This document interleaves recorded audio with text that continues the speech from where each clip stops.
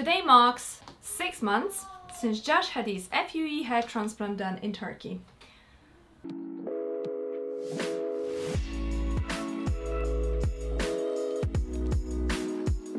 Hi guys, welcome back to my channel. It's Agnes with Jash. Quick update on how things are going. As you can see, things are looking really positive. There is still not 100% outcome of the hair transplant. I have a message from my consultant yesterday asking for an update. As it's been 6 months, I'll send him some photos, but he's giving me reassurance that it's 6 months. You should be seeing the results up to 50 to 60% as the time progresses. Within 12 to 13 months, I should see full results. I have shaved my hair just over a week ago. The reason is that my scalp was very itchy. When I do shave my hair, it kind of calms my scalp down and I don't get the spots. I do regret shaving. I should have waited another week and showed you the results. The hair were looking really good, but I'm sure they'll come thicker next time. So next review, I will show you hair without me shaving my head. Take you back if you haven't seen our previous videos. Hair transplant was done in Turkey, Istanbul in February. It was quite gruesome procedure, but not as bad because it was under local anesthetics. The procedure itself lasted about 7.5 hours. I had about 5,700 grafts. 5,700 grafts, and I'm not sure if that had so many, but yeah, that's what they said. They estimate, obviously, it's very hard to count that many. Yeah, so about 5,700 grafts.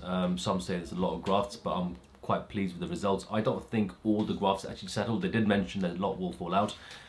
First month I had quite a lot of hair were falling out. I was worried, spoke to my consultant, gave me reassurance, things will come back, and after the 3rd month the hair started to grow back. So I started to get baby hair, very fine thin hair compared to my outer hair, so it wasn't like mix and match, and density wasn't there. I've had about 5th shave now, and the density is there, but again it's not 100%. The result will show. You can see if you bend your head down, you can still see where the line of, one second, not so much, what you know, the line where you have had it implanted, and also from the back you can this part here, you can see this part here was pretty much bald, so it was going up here, so baldness was going up here and about around here, and also had a circle patch at the back as well. So as you can see, there's dark lines here, so it looks, you know, you can see the line. It's pretty natural because it's not it's not even all the way through. Once the hairs come, they actually covers my head a little bit more, so the forehead doesn't look as big. The reason they had to follow the line here, my original line was about here.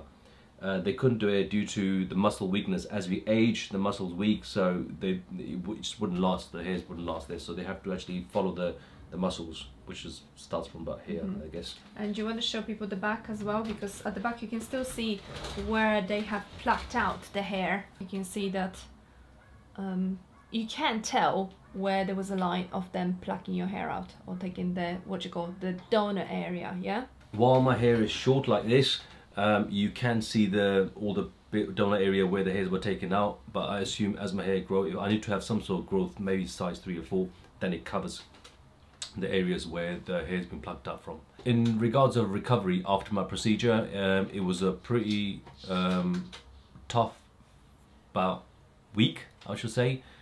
Sleeping was a nightmare, head was swollen, I had to sit up and sleep. So first couple of weeks are the most difficult part after your hair transplant, and after that things starts to get better. You know, I could wash my hair, could sleep lying down on the pillow.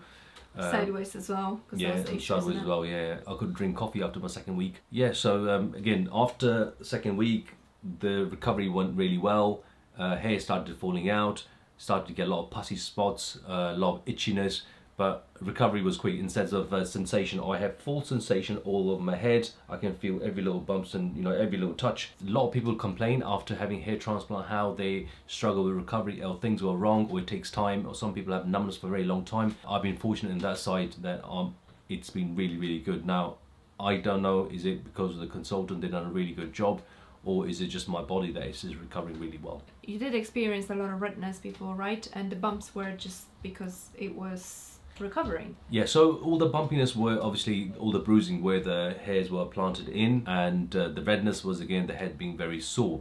They've given me special cream which to apply before shower to reduce the redness, and it does work.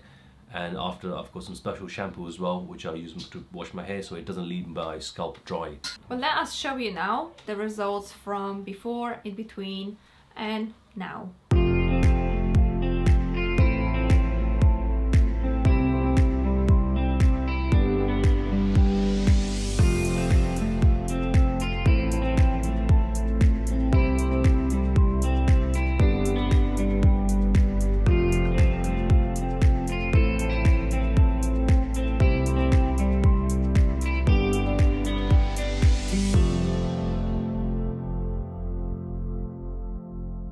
Well, if you guys want to know more about my procedure, there are videos which we've done recorded previously, and you guys can just go back and have a look from the time where I had my procedure. It can be quite gruesome, all the blood's coming out of the hair, but it's not as bad, you don't feel much. And these guys are professional what they're doing. And if you are deciding to get your procedure done, I suggest you do it during the winter time. You know, where it's cooler and it's much easier to recover. You know, you don't have to hold a block of ice on your head. Now let's talk about the confidence side of things, because obviously the whole reason why you got it down is so that you feel more confident and comfortable around everyone else and how you feel internally. Well, how did that affect you? I personally, as I was getting bald, I didn't like the way I looked, my appearance. A lot of people said that bald head suits me, but I just couldn't see that. So I have had long hair, thick hair for a very long time, and being bald very quickly, it was just really hard for me to accept the way I looked. A week ago we've had a video filmed where you've had full head of hair and people were commenting on how good it looks. Oh yeah. How did that feel? Yeah, really good, really good. I had about, say, size 4 or 5 and hair, and it looked quite, especially from far away, it looks quite dense unless you come closer. And I've had pretty much positive comments for everyone, friends and family members. It's one of the things they've all picked up on. It like, oh wow, look at your head, oh wow, you know, it looks really dense, your hair is coming along. So it's positive that people can see the difference, you know, after a few weeks they haven't seen me and they see the difference of growth of the hair, which I'm really pleased about. I think it's money well spent. If you guys are thinking, you know, just kind of go and do it, it's money well worth it, you know. As men, we haven't got much going for ourselves except a beard and hair, so yeah, why not? You know, treat yourself, get your hair done if you think this will make you happy. And it did make you happy. I'm very pleased. Yes, I am, and I'm looking forward. I'm looking forward to actually go to the barbers, you know, get my hairstyle done, and yeah, it'd be nice. Gel on. Yeah, I've been already, some people commenting that already, you know, especially a few weeks back before I shaved my hair, people saying that you already look about 10 years younger without the white beard. Well, you can colour that.